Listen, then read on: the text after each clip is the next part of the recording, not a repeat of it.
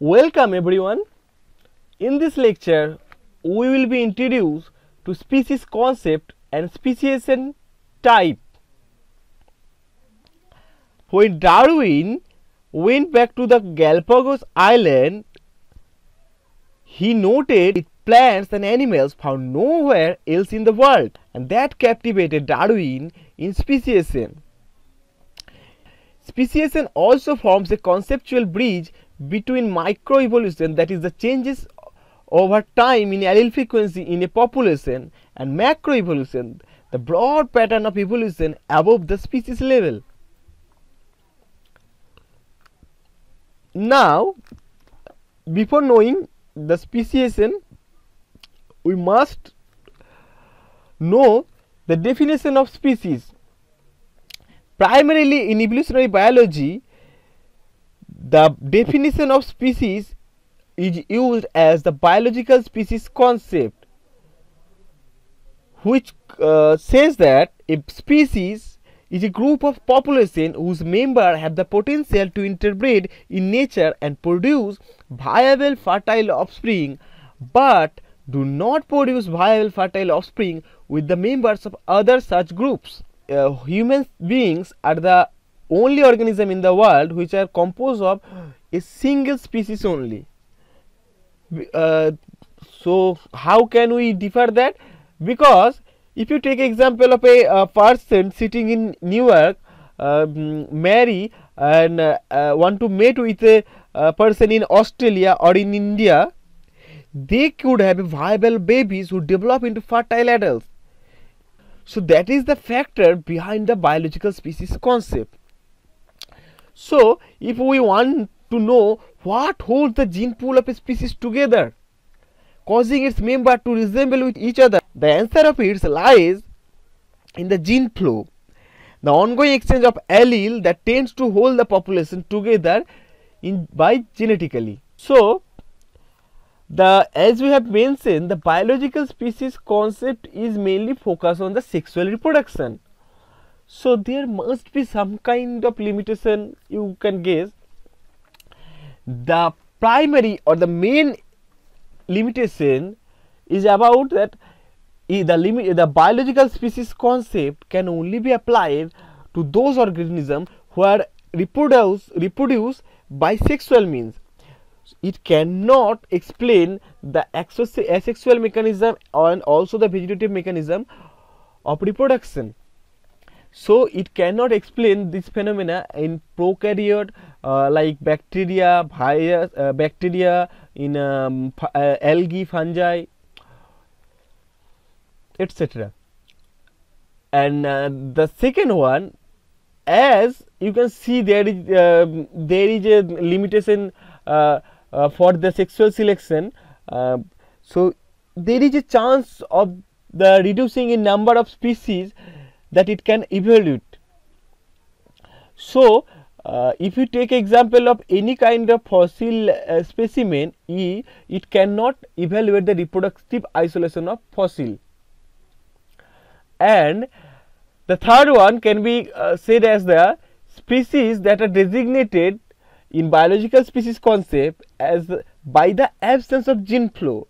But there are also example like in the case of grizzly bear and polar bear, whose hybrid is known as the growler bear.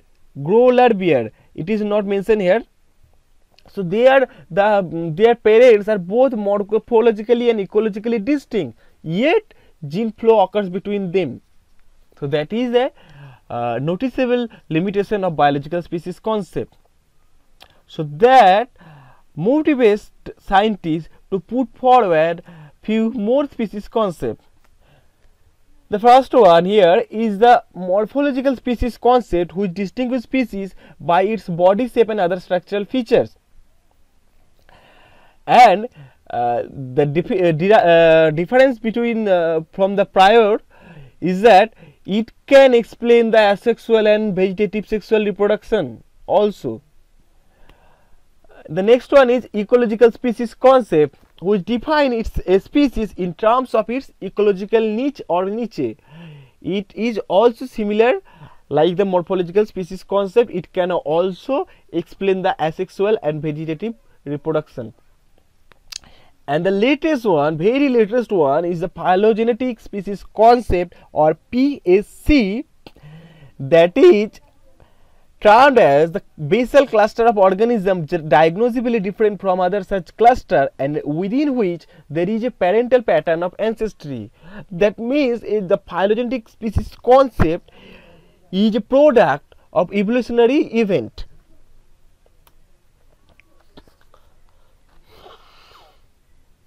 So now come back to our next slide, that is reproductive isolation. Now what is reproductive isolation? Because biological species are defined in terms of reproductive compatibility, the formation of new species hinges on reproductive isolation, that is the existence of a biological factor that impede members of two species from interbreeding and producing viable fertile offspring.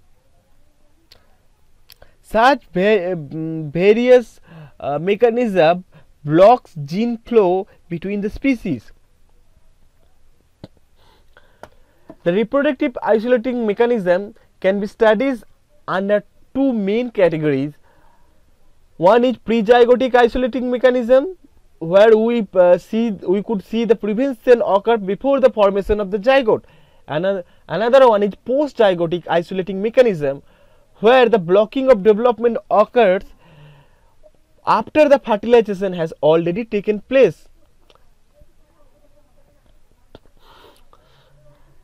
Now come to the next slide, where it is headed as the prezygotic isolation mechanism before sexual mating was attempted. We can study the prezygotic isolation in two sections. In first section we will study where the sexual mating was not yet attempted. The first one is habitat isolation.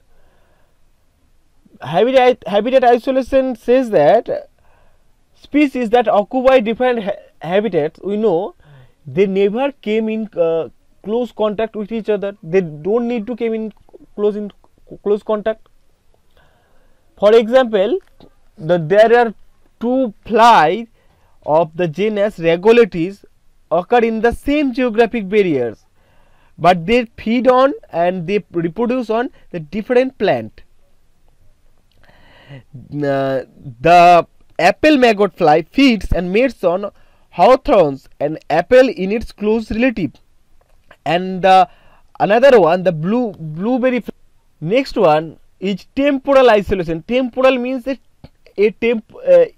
temporary time or place, is a distinct zone of time. Species that breed during different times of the day, different season, and also in different years, they cannot mix their gamete. For example, you can see in field cricket they have different maturity cycle. Some field cricket mature in spring and some also mature in fall, so they cannot reproduce or they cannot interbreed in the same time. And the next one is the behavioral isolation, where blue-footed babies of inhabitants of the Galapagos show courtship rituals that attract mates and other behaviors unique to a species and are effective reproductive barriers even between closely related species. Such behavioral rituals enable mate recognition, a way to identify potential mates of the same species. In the next slide, we will examine that the prezygotic isolating mechanism happened after the mating was attempted.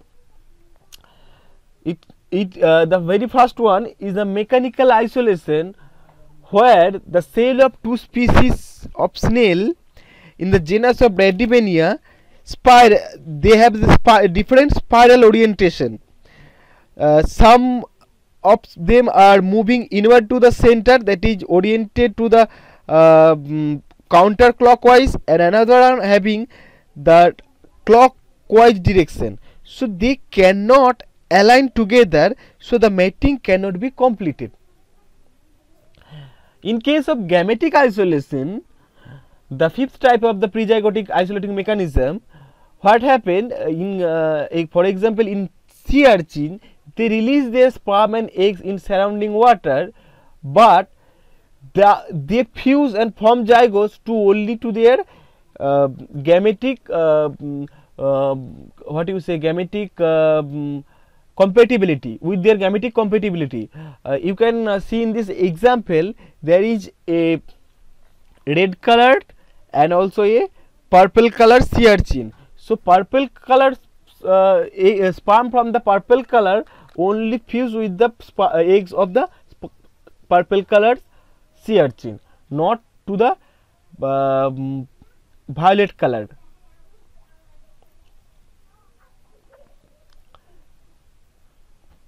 Post zygotic isolation.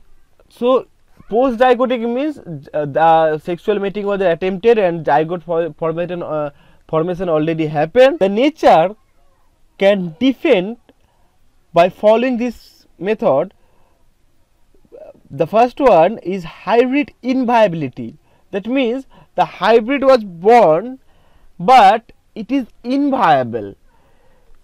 For example, in some salamander species, the genus Insatina, they live in same region and habitats where they occasionally hybridize, but most of them they do not completely develop, and for those who can develop are known as the frail.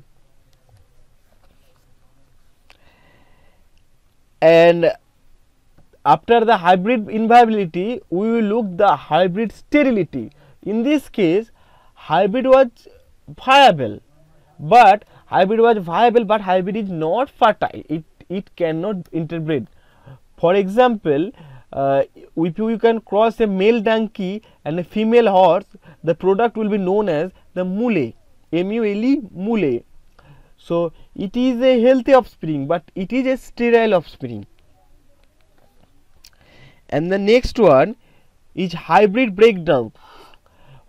Few strains of cultivated rice have accumulated different mutated recessive allele.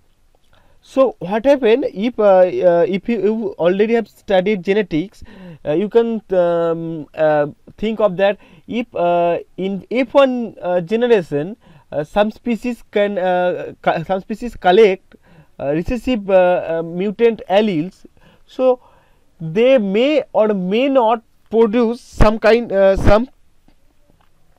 phenotype characters, but in the successive generation F2, F3, F4, in this case, for example, in this case, after F4, in the F5 generation, the plant accumulated about 80 to 90% of their recessive mutant allele. So because they carry too many of the recessive alleles, they are getting small and getting sterile. So in this case, the difference between the hybrid sterility and breakdown is that hybrid sterility, it is sterile in the F1 generation, and hybrid breakdown, it is not sterile in F1 generation, but it is sterile after the few succeeding generation. Now come to the speciation. What is speciation? Speciation is the formation of a new species that is caused by genetic changes in particular group that make it different from the species from which it was originally derived.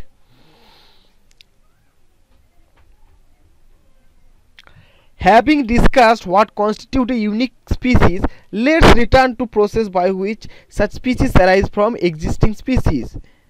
Allo means different. A geographic isolation is must.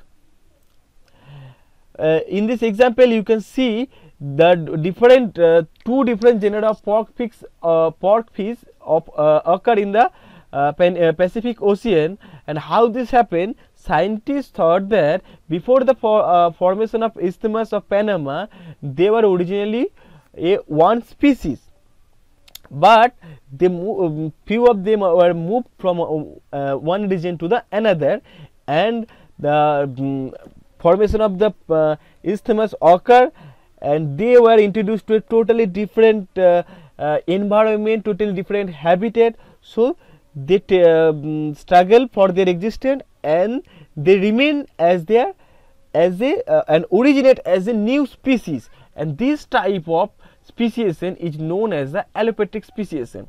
Allopatric speciation occur when a small population moves to a new location, and allopatric speciation is found commonly in nature, and it is commonly in animals rather than in plants. So what are the factors that drives this speciation? There are many different factors, like the environmental condition, genetic drift, and the sexual selection. They prefer one type of sexual mating, and another one type of sexual mating, and they choose their different environment, and they move. Thus the genetic drift occurs, and sometimes because of the environmental condition and the ecological condition also, because of formation of such kind of barriers, allopatric speciation happen. And sympatric speciation, sim mean together, so there is no requirement of any kind of barrier. Sympatric speciation happen when the reproductive barrier that isolate a subset of population from the remainder of their population in the same area. So how could this happen without any block, and they are having their sexual reproduction in the same zone, they are having their food and remaining situated in a same niche. So the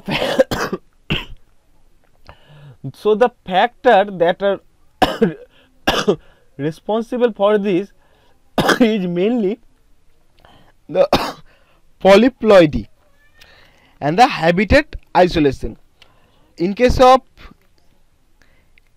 allopolyploid, the example of Raphanobrassica, Raphanus cross with Brassica, the F1, if you can remember, the F1 generation was sterile.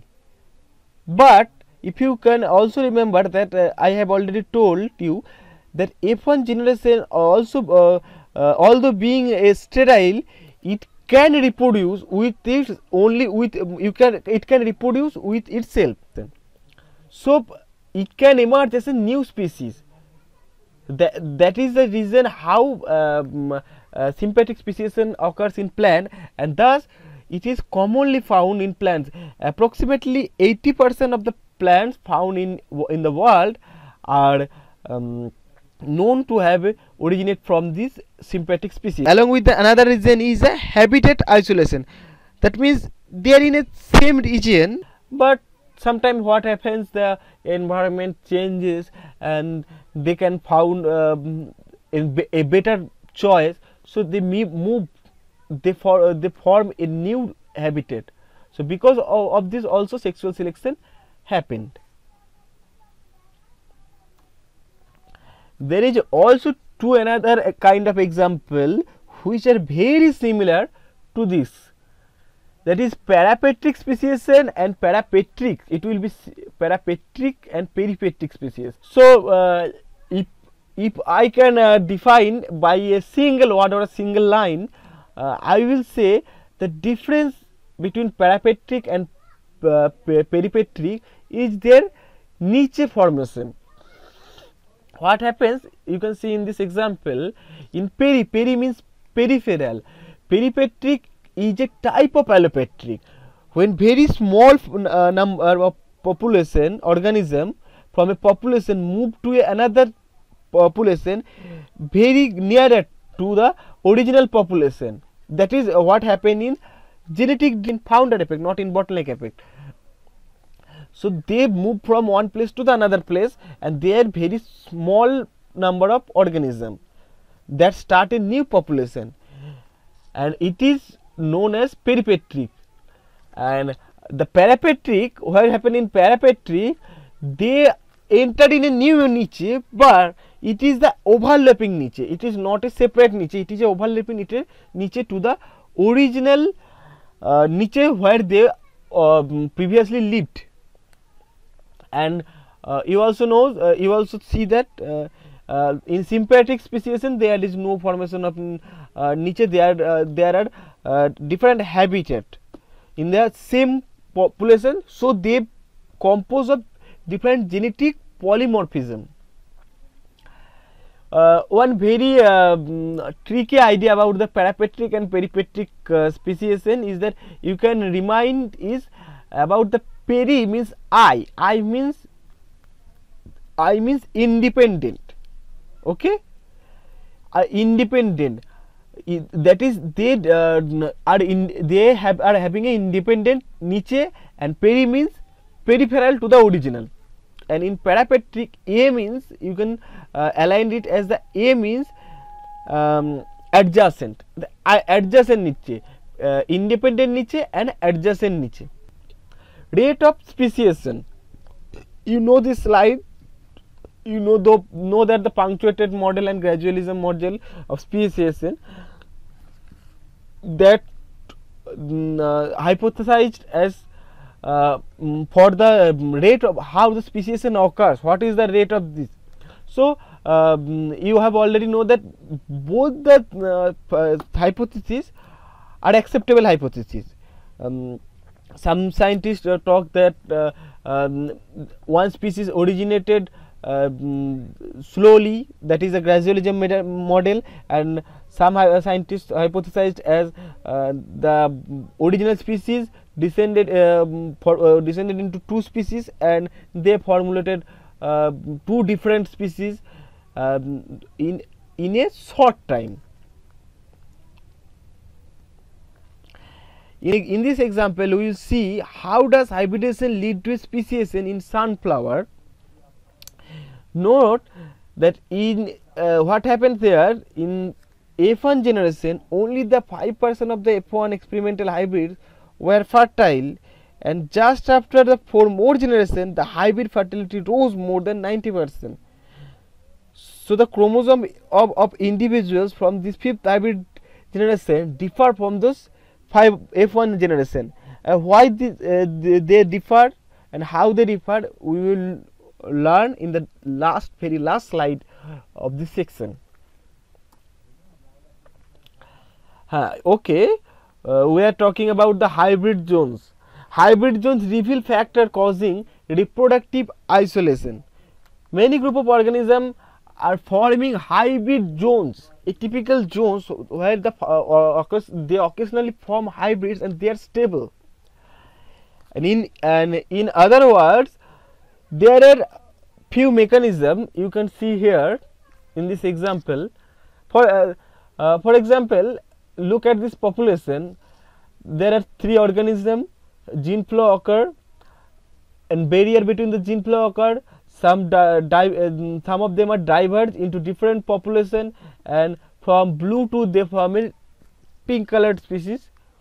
And gene flow is again re-established because they are totally different population, and between them a broad zone that is known as the hybrid zone, where the both if we cross both the individual, the hybrid between them was born and they were stable. So the possible outcomes of the hybrid come from the 3 main types. The one that is reinforcement theory, that is the strengthening of the reproductive barriers. What happens here, they are strengthening, so they are gradually increase in number, they are gradually forming in this hybrid zone. Number 2, what they can do, they can fuse. The number of species are available here, they can fuse and they can decrease the hybrid zone, and they can drive the speciation event like the previous one. And what is the next expectation, we can deduce that the either they can force them to strengthening, or they weakening the reproductive barrier, or they can stably continue reproduction the way they were doing. Now, last slide is comprised of the genomic of speciation. Why genomic of speciation, and it is important here. The genomics of speciation is help us to determine the number, identities, and genomic character, genomic location of speciation event occurs in a speciation gene. The loci that contributed to the evolution of reproductive isolation. Allelic integration were happened here, and allelic integration are expected to be uneven across the genome. Because allelic integration are uneven across the genome, if a mutation appears in one species that is the beneficial to both species, it will sweep through both the organism and homogenize that region of the genome between the species. A contrasting picture is expected in genomic regions that carry loci that isolate hybridizing species. Those regions, sometimes called as the genomic island of speciation, that are expected to show greater genetic divergence than rest of the genome. Genomic islands of speciation might provide evidence about the geography of speciation, but that is still an uncertain topic. That is enough for today's lecture. In the next video lecture, we will get to know about adaptive radiation.